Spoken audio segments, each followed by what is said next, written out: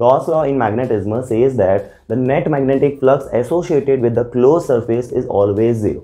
And it is the consequence of the fact that magnetic monopoles never exist in the nature. Or we can say the magnet will always have both the north and south poles. So according to this law, we can say this phi b, which is the closed surface integral of the magnetic field, is always equals to 0. The net magnetic flux through the closed surface is 0.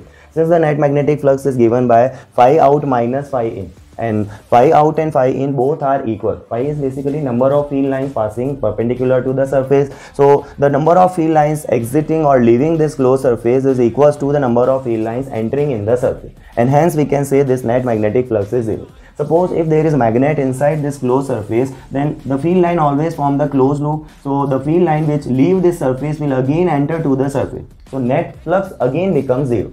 So either the dipole or magnet is inside the closed surface or not, the magnetic flux for closed surface is always 0.